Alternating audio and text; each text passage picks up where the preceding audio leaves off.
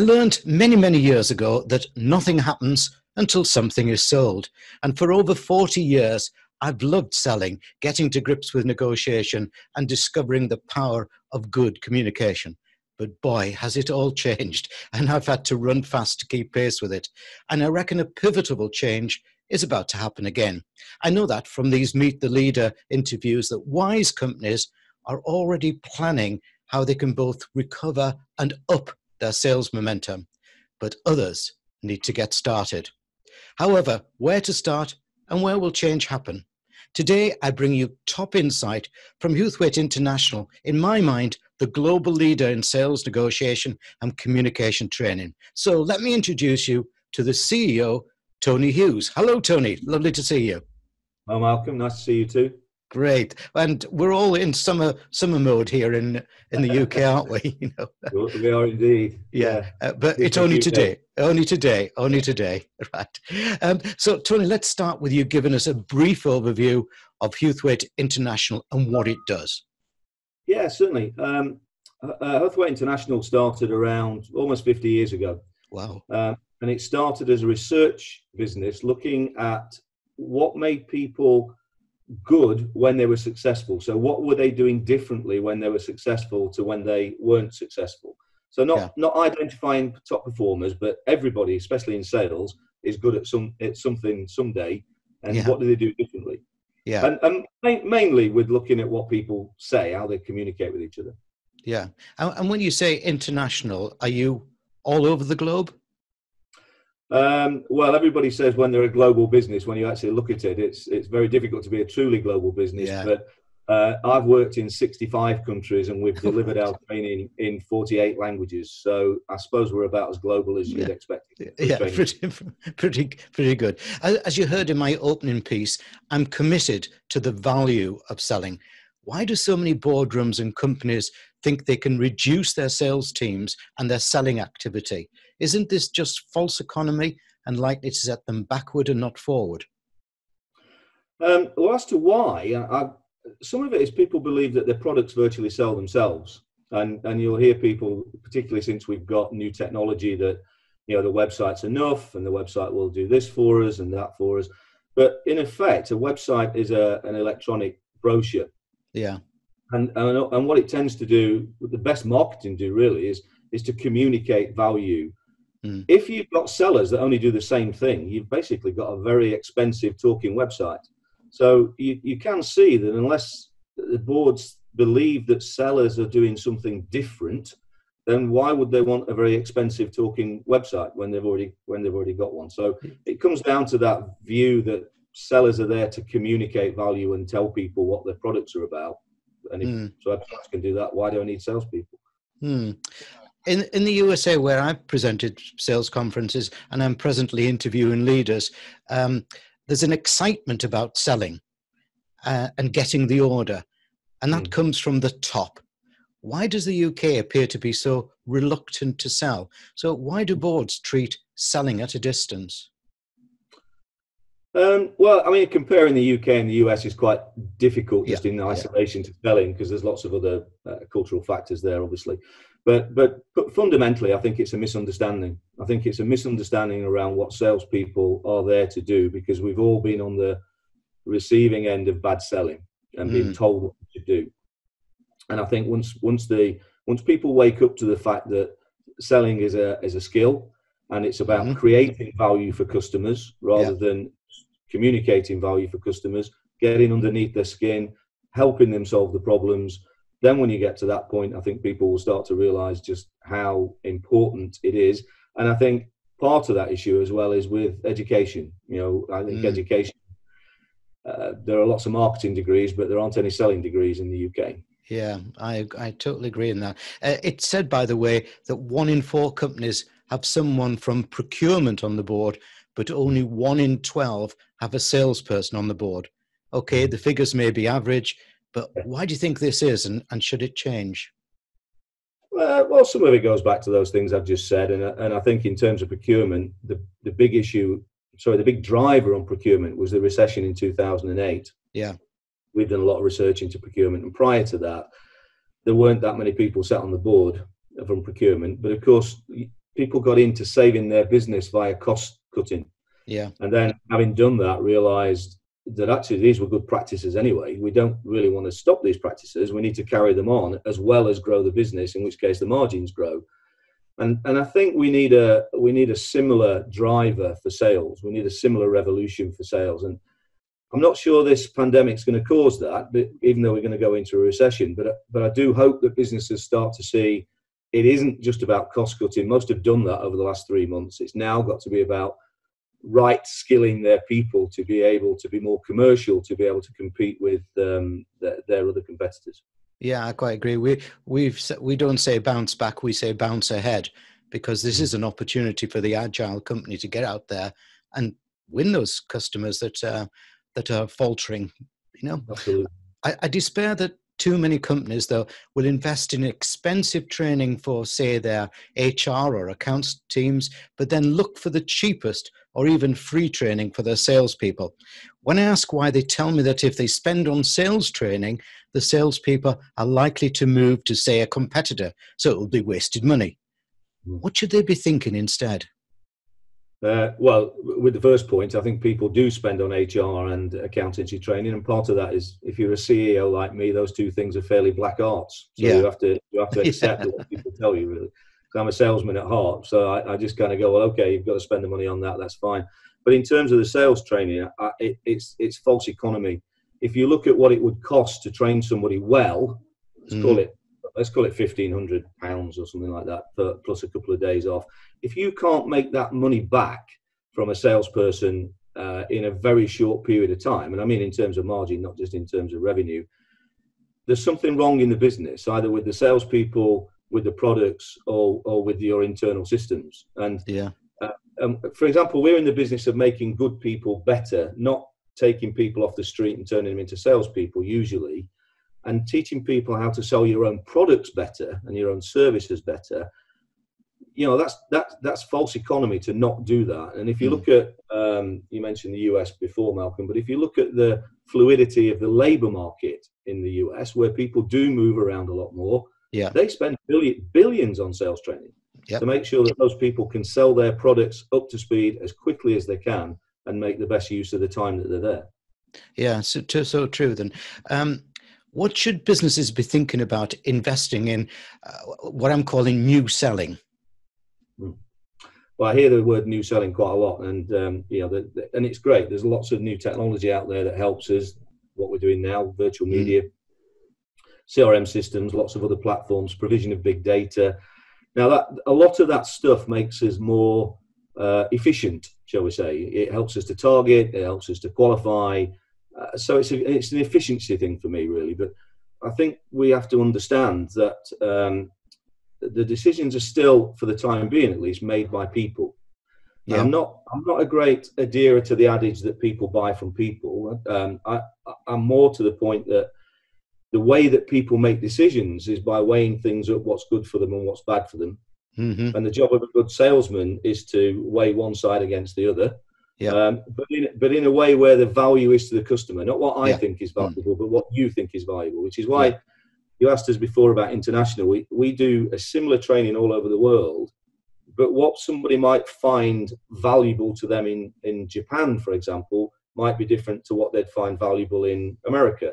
Mm-hmm. So it's easier to teach a Japanese person to sell in Japan than it is to teach an American to sell in Japan, or vice versa, because what people value is different, and the value is about the person. It's not about the product or service. Mm. So as long as people make decisions in the same way, then I think most of those other technology principles or tools are there to add to efficiency. Okay, I got you now. So how would you say the virtual selling process is different from the usual face-to-face process? And what should companies be doing about this new process? Well, I think the first thing they've got to do is embrace it. It's not going away. Yeah. It might reduce a little bit from where we are, but it's not going away. There is a new skill set to learn, stage skills to learn, where to look in the camera, all that kind of good stuff. Yeah. What we've found recently, because we've obviously got a lot of people coming to us now to say, how do we do this virtually, is it's a little bit too easy virtually to press that share screen button and have the prop of the PowerPoint slides, and you're looking at them, and all the old problems that we've had, they're coming back. So I think you've got to embrace it. That's the first thing. Recognize that you're probably going to have less time with people, but easier access to people. Yes. And therefore less time for pleasantries. People want to get on with the jobs quicker, but you've really got to embrace that technology at the moment. Yeah, and cut down, as you quite rightly say, the time, so that people don't think they're going to have to spend an hour on face-to-face, because it's exhausting, isn't it? It's called Zoom anxiety, I hear. It can be exhausting, yes. Yeah. You should try training programs. So what do you mean in your trademark strapline, change behavior, change results? Well, virtually everything that we do is a result of some sort of behavior. So if you can work out what the right behaviors are to use at the right time with the right people, then you should get improved results. You're right. Now the point of that is changing behavior is not easy.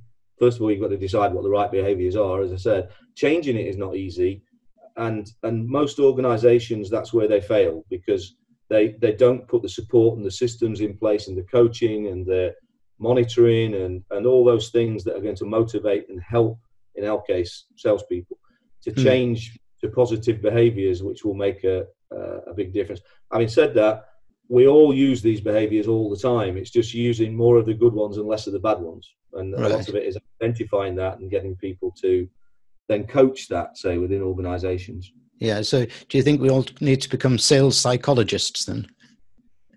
No, I don't think it's about being a psychologist. I think it is a matter of understanding the people you're talking to, or at least taking heed of them, rather than it all just being about yourself. Obviously, being customer focused is not a new thing, but it's an easy word to say, but it's not necessarily that easy to actually make happen. Most of these behavior change implementations in businesses fall down between the first line management, who have been told what to do by the people up here who have actually bought their training for them. And obviously you need a cascade. You need it to be all through the business at various levels. Totally. And support behind it. Yeah.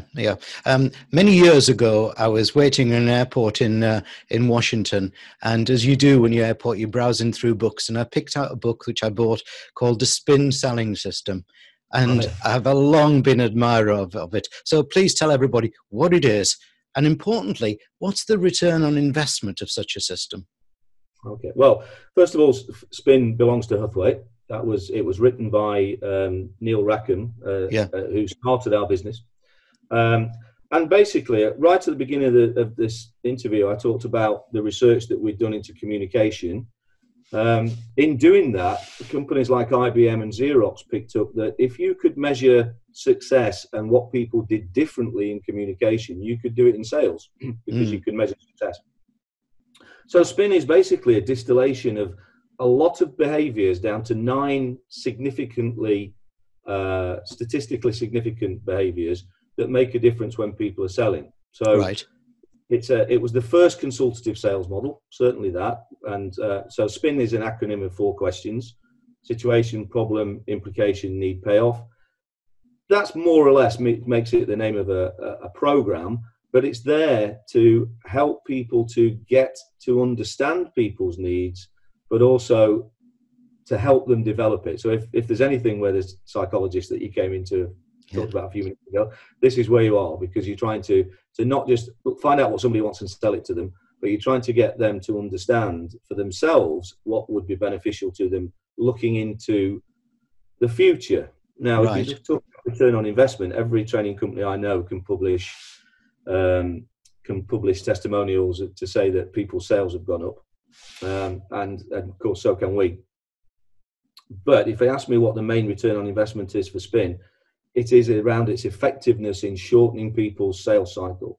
It's the fact that if you can use these behaviors, people are starting to buy on the value that they see, which means that not only do the sales cycles reduce, but also the margins go up. Because when you come to the negotiations phase, the value's there, so it's easier to negotiate and retain the value. Excellent. Yeah. So I do hope that people pop along to this URL here, huthwaiteinternational.com, and find out a bit more about Spin, because it's a great system. Buyers, and I deal with procurement managers in private and public sector, are improving their negotiation skills, especially for complex purchases. What should sellers be doing, and how does Huthwaite help? Well, that in itself is very complex. Yeah. But if I can look at it in a very simple ways, you've always got to put yourself in the shoes of the other people, and recognize, particularly if they are professional buyers, that might be quite difficult to really understand what their background is. But you've also got to recognize that they have to buy things. Yeah, they have to have a solution. And wherever you are on this continuum, a simple continuum, say between commodity and being vital to them, will make a difference to that negotiation. But in a simple terms, I like to explain it in this way. So if you imagine this is the buyer and this is the seller, the job of the seller is to create enough value for the buyer to move towards them. Yes. There'll be a little bit of movement from the seller, but to move towards them during the selling process. So we have an overlap, and then we start to negotiate. Okay. Now, all too often, the sellers move towards the buyer by giving things away before the negotiation. So by the time they get there, they're pushed below where they want to be, shall we say. So the kind of golden rule of negotiation is don't unless you have to. So sell, you always will have to, but do as much of the value creation as you can prior to that negotiation. And then negotiation is about retaining the value for both sides. Yes. So both sides want to get the value out of this. So that's where that negotiation complex skills really become very important. Yeah, I totally agree with you. No, don't give the salesman the opportunity of giving 32% discount, because that's what he or she will give. That's what we'll end up with. Sometimes start that way. I'm a great believer that the way forward for the UK is increasing our exports, which is why, here at BizVision, we've got our Sell Global channel. What are the key issues that companies need to focus on if they're to improve their export sales? Well, I mean, certainly they've got better tools now, because we've just been talking about the acceptance of virtual communication, which is obviously one of those things which is going to help them do it. I think they have to focus on the fact that not all, and we talked about this earlier, but not all countries and individuals see value as being the same. You have to recognize that, yes, your product, your service has a value. It might save people money. It might be more efficient. It might be more effective. But not necessarily in all those countries that you're exporting to is that going to be the prime driver, shall we say. There may be other things around relationship, longer term, that kind of stuff. So it really does rely upon not necessarily being a cultural expert. That's extremely difficult. But in agriculture. But again, to remember to make sure that you're dealing with that person as an individual, and that person may not have the same values and cultural background that you've got. So that's quite important. And obviously, prior to this pandemic, the big issue was as UK coming out of Europe, and that was starting to be an even bigger issue about how do we work with, negotiate, and export to other countries. That hasn't gone away. We might have been distracted by it, but it hasn't gone away. No, I've just finished my 101st podcast on Beyond Brexit. That's how sad I am, but never mind. It looks like we're going for a no deal outcome. So there's a lot of sales changes needed, I think that. Now, communication, both internally and externally, in my mind, is not just poor in the UK, but globally. And I'm finding that on these Meet the Leader interviews. The bigger the company, it seems, the worse the communication. It often happens there. Too many companies seem happy to stick with how it is. Surely that's wrong and a danger for the company. What should they be thinking about communication? Well, I mean, it's an old saying, but it's two-way. Communication goes both ways. And I think you have to decide in communication. You have to decide what its purpose is. You have to decide why we're doing this, and there should normally be an outcome to it, unless it's just chit chat, which is fine. And for us, this is the world that we live in. The communication for us is around the verbal communication. It's the way that people speak to each other. There are lots of other channels now which you've got to be very careful of, as we're all aware, all social media channels, etc., etc. But I think the way that people speak to each other is fascinating, and you can upskill people in that way. And if you look, as an example of that, if you look at interview techniques that have happened over the last few years, I've seen so many people criticize the way that the press and the media interview people in it being aggressive. So people are recognizing that that's aggressive because of some behavior that somebody is using. Now, when we see people interviewing on these techniques here, that's completely different. You can't get away with that same level of interruption and that same level of oppression and trying to drive people into a certain place. So communication covers a whole raft of things inside businesses. Internal communication is absolutely important. We've got lots of research that talks about the number of misconceptions that people have when they come out of meetings. Everybody, no matter how good you are, usually comes out with at least 1.7, I think it runs out at, misconceptions per meeting, up to about 15. Right. So once you spread that, we've been talking about our numbers quite a lot recently. If our number of reproduction of misconceptions, it's a wonder anybody understands anything. That's a great analogy. Really good. I suggest that too many sales leaders are of the old school. And if that salesperson's not out knocking on doors, often fruitlessly, then they think that the salesperson's not doing the job. Do you think companies use their sales teams as opportunity seekers, allow them to undertake consultative selling, finding out what a client's growth plans are, offer strategic help, building relationship? Do they do that enough? Is change needed? I don't think they do it enough. I think change is needed. I think the knock-on effect has been what you talked about earlier, really, which is because people aren't doing that. They're not valued, so they got rid of. Because people can do things technologically-wise rather than have those salespeople. But if you could get those salespeople to do those things that you just mentioned, and they take time, of course, so you do have to decide where you're going to put the efforts, into what clients are you going to put that consultative effort. Then sales will improve. But even back into the shall we say mid-90s, we were prophesizing there would be a reduction in salespeople because of all the things that have been going on. My view now is there may be a reduction in those people that are called salespeople and have direct sales roles, but the number of people in an organization who are actually selling has gone up. Strategic selling become more important than transactional. So many different levels. So there's just selling from the board all the way down, and then right down to even if you think about consultants or even engineers that have contact with the clients, they have more day-to-day contact than salespeople do. And the enlightened organizations are taking advantage of that and bringing them into that fold of not necessarily being salespeople, but at least understanding what it is that salespeople do. And certainly not countering it, with the old kind of who sold you that then? It must be one of our salespeople. So I think it's spreading out through the whole organisations, and people have to recognise that commercial value of anybody who has customer-facing contact. I've always been proud, by the way, of being a salesperson. I've never hidden that.